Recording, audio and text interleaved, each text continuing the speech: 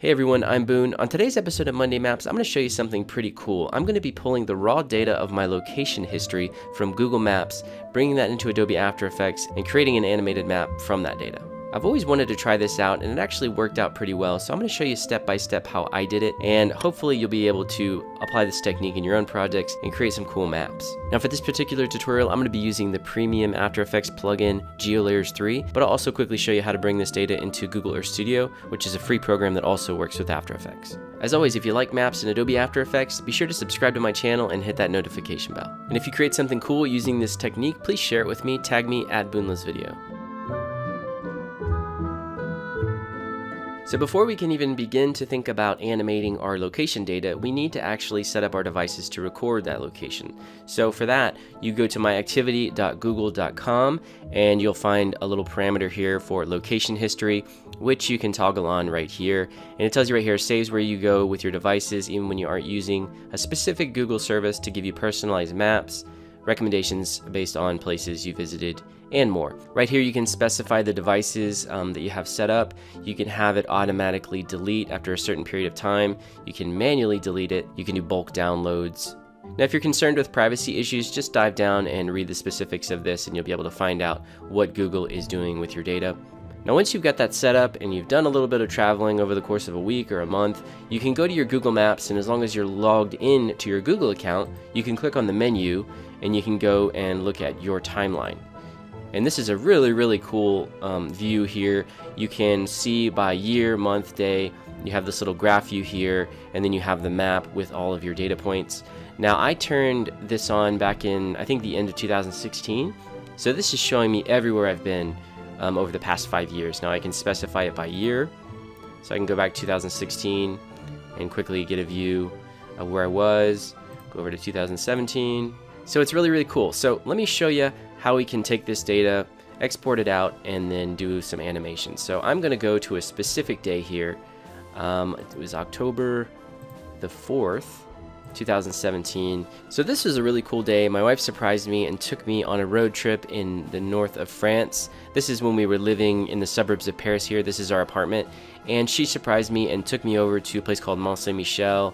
And this was actually the day that we were driving back. So Mont Saint-Michel is over here. We had a hotel here. And we drove back and went to the beaches of Normandy and looked around and traveled around there a bit, and then drove all the way home. And if you look over here on the left, you can see all the specific details here of the duration that we drove, some stuff that we did walking. And as I scroll down here, you can look at it chronologically. And as I click on these, you can get, it'll kind of zoom in and show you the specific spots of the trip there. I can even click on the menu here and do place details or just remove it from my day. Say if you're trying to be secretive about something, you can remove locations. So scandalous. But here I can click on the location and get more details about it. If I forgot something about the trip, I can zoom in and try to figure out what we did there. I'm assuming we just stopped here to get a little quick breakfast or something. But if I click on any of these spots, if I can click on the driving route here, it's going to zoom and show you that specific route. And I can make changes. I can switch it. If the data wasn't exactly correct, I can switch it to all these different methods here. But I can click here and look at this driving route. Apparently we did some walking. Now some of this data may look inaccurate. Now there's some things you can do with that. If you look over here on our final route back to our apartment, this driving route here, it looks very detailed, like it was snapping to the road and very well recorded. And I think the reason for that is because we actually turned on Google Maps and mapped our route home. So I imagine that recorded it very specifically and it was pinging our phone. So this route looks pretty detailed. But if you come over here and you look when we left Mont Saint-Michel and came to the beaches of Normandy, it just looks like a straight line. So if I want to export this data, I want to have some more specific data points here.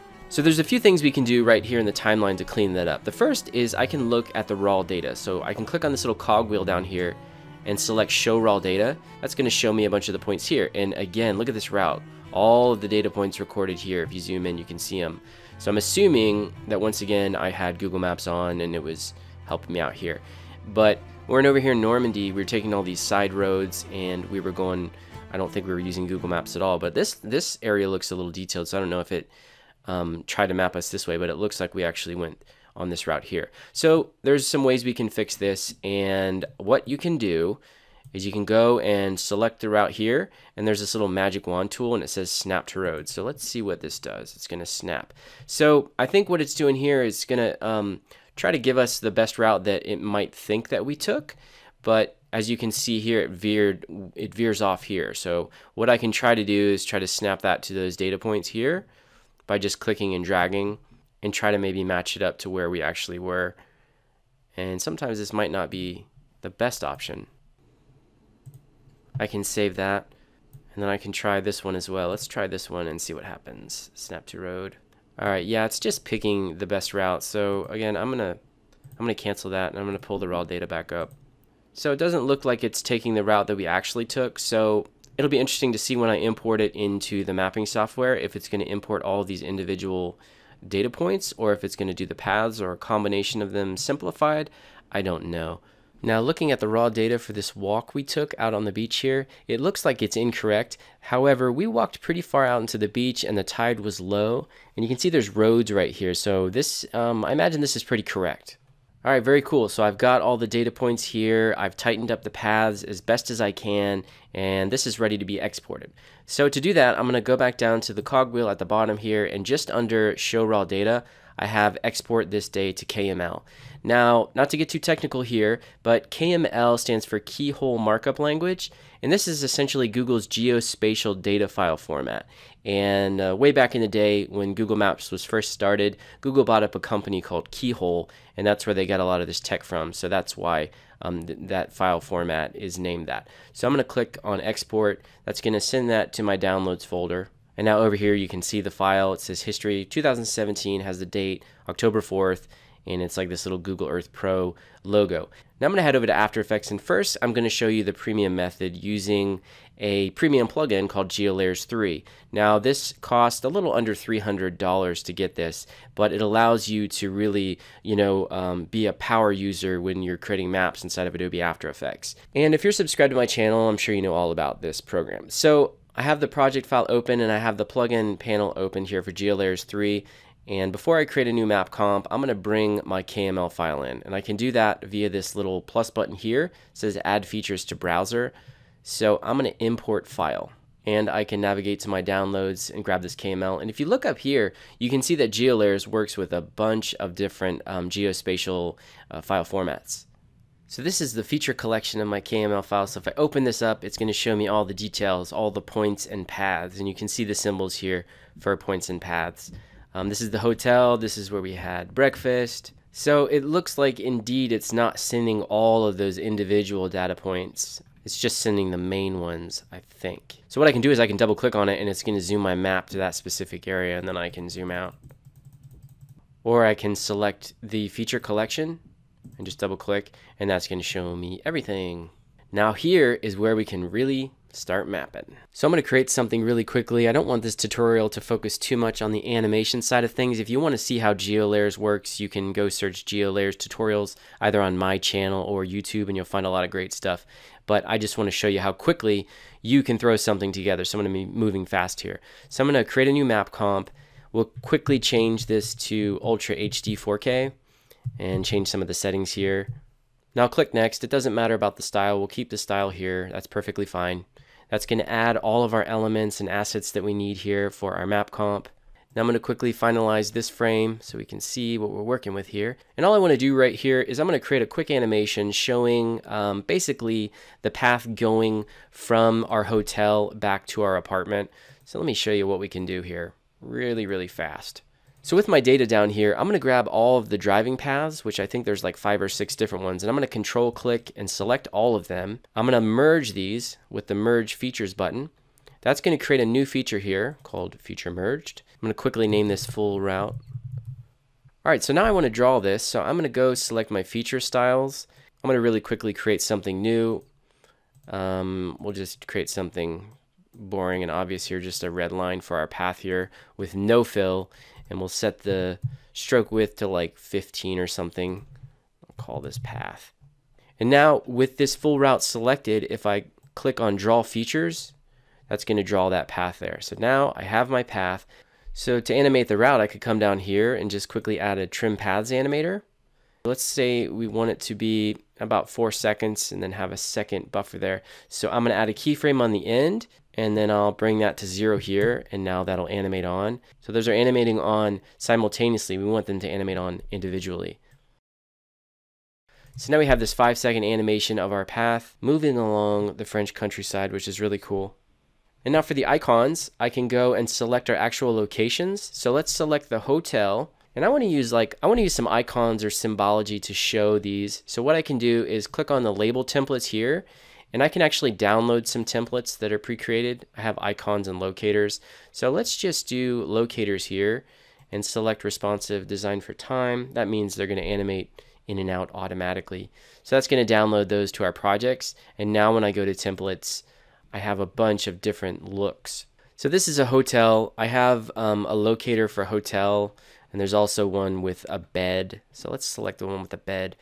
And with my features selected, I'm going to add a new label, add label. And that adds our label here, which animates on. Very cool. We have the bed. Now I'm going to do something for my apartment. So I don't have a data point for my apartment. So I'll just do the city where I live. So that's called Saint-Germain-en-Laye. I can search for it here. And here it is. But we need to select a label template. So let's do home, locator home. And with this selected, there's a shortcut right here for add label. There we go. And now I have the 2 museums down here. I have the Memorial Museum of Omaha Beach and this other museum here. So let's grab museums. We don't have museums. Let's do monument. Again, both of these features are selected. Okay, that's looking good. And now I'll just time these so that when the path hits, those animate on.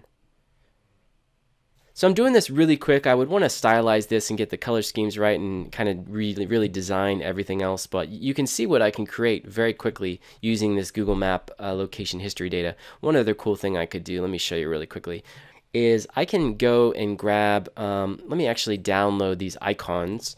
I'm going to download the icons, and then I'm going to go back and grab the full route, and I'm going to grab the car icon. And with the full route selected, I'm going to do label features, and then right down here it says animate label along feature. So if I click on that, it's essentially going to take that icon and it's going to move it along my path. So if I go back to the route, let's just go ahead and turn off the animations here for the route, and now watch the icon. This is cool. So now we have that car icon moving along. As you can see, GeoLayers 3 is just insanely powerful. If you want to see more about it, please follow my affiliate link down in the video description if you're thinking about picking it up. If you're going to do any kind of map freelance work, you definitely have to have this. Now, if you don't want to drop that kind of cash on GeoLayers 3, you can go check out Google Earth Studio. This allows you to create animations using your Google Earth data or your Google Maps data for free. So I can go set up a blank project. And the only thing is, you do not have anywhere near the capabilities that you do inside of GeoLayers 3. So I'm just going to quickly show you something here. This is essentially a browser-based animation tool that allows you to create these really cool Google Earth animations, and you can do some really cool stuff. So what I can do is I can go click on overlays, and I can import that KML data. Since we're working natively with another Google tool, this makes it really easy. Upload from computer. I'm going to grab that KML file, I'll double click, and now it brings up my overlays panel, and it shows me all of these data points again, and they're all checked on. So if I just double click this, it's going to zoom me straight to that location, and here you can see what I've got going on here. Once again, you don't have the same capabilities here. You can do different animations, but to do all the icons and symbology and the same stuff I did in GeoLayers 3, it's really not possible inside of Google Earth Studio. You just can't get what you can't achieve what you can with GeoLayers 3. However, you can do some basic keyframe opacities, and you can do some really cool animations in regards to like camera movement. And then you can set track points and do all kinds of cool stuff, which you can then export these track point data to After Effects, but it's much more difficult to work with this kind of workflow. Also, this is for non-commercial use only, but still something you should check out, and go check out my Google Earth Studio tutorials on my channel. I show you how to work with this inside of Adobe After Effects as well.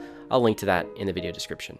Okay, so there you have it. I hope you enjoyed the tutorial. As always, if you did, please hit the thumbs up button. And if you want to see more cool map tutorials using Adobe After Effects, please subscribe to the channel and hit that notification bell. Check out my Monday Maps playlist. And once again, if you created something cool using this technique and you want to share it, please tag me at Boone Loves Video, and I'll see you in the next one.